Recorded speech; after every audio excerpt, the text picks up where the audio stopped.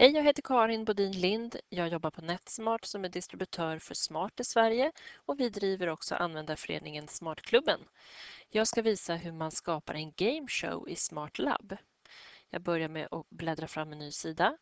Jag klickar på ikonen för Smart Lab uppe i verktygsfältet. Och sen klickar jag på Gameshow. Nu ska jag börja lägga in frågor. Jag väljer först att visa en flervalsfråga. Jag har förberett en fråga. Vad heter Sveriges största ö? Skriver in svar, klickar på enter.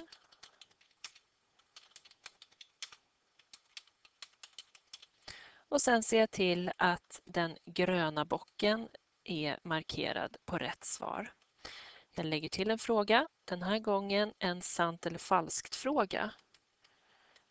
Och då låter den frågan så här. Vättern är Sveriges största ö och det är ju falskt, så då klickar jag i falskt. Nu känner jag att jag nöjer mig med 2 frågor idag så jag klickar på nästa. Här kan jag kolla att frågorna är korrekta och jag kan flytta och byta plats på frågorna. Nu slutför jag.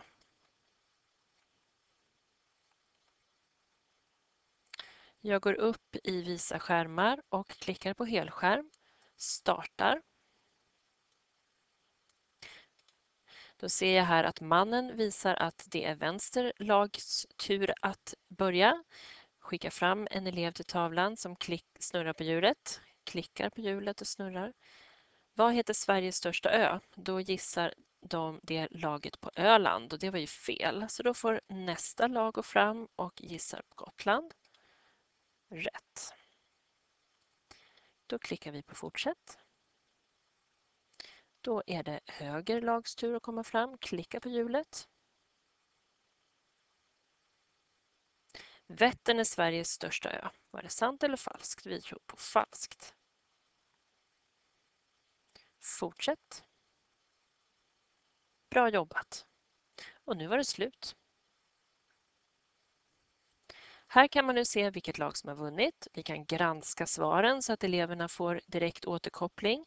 Jag bläddrar mellan svaren och frågorna här nere till höger på pilarna.